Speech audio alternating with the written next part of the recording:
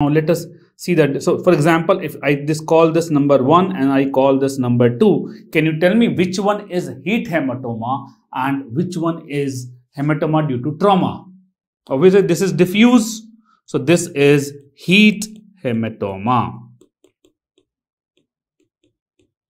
whereas this is traumatic EDH. This is traumatic EDH. Now let's see the differences. Now in EDH, due to heat hematoma, it occurs due to heat, rupture of small veins, rupture of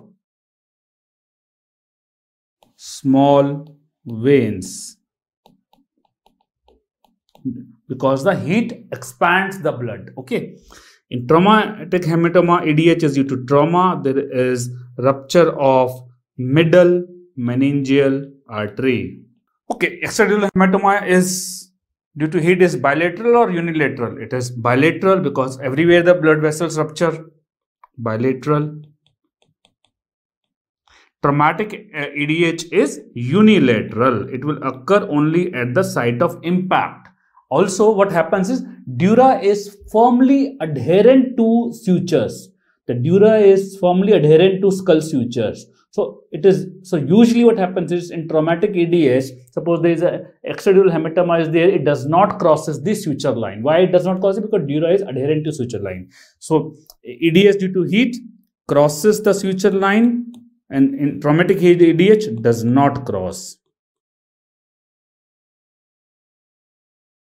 Honeycomb appearance. So what is honeycomb? Honeycomb basically means, if you remember, I told you when we discussed thanatology, honeycomb basically means if suppose in any parenchyma, suppose this is the parenchyma, any parenchyma, in any parenchyma, if there is presence of gas filled space, in any parenchyma, if there is presence of gas filled space, suppose I should show it as like this, suppose there are gas filled space, that is called honeycomb appearance. So in heat hematoma, because of presence of heat, there is air bubbles.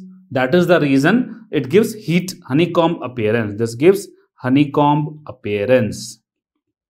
Whereas in traumatic EDH, it is not honeycomb, it is all blood only. Okay. So here it will be, so in EDH due to heat, it will be something like this. Whereas in traumatic EDH, it will be simply a smooth clot.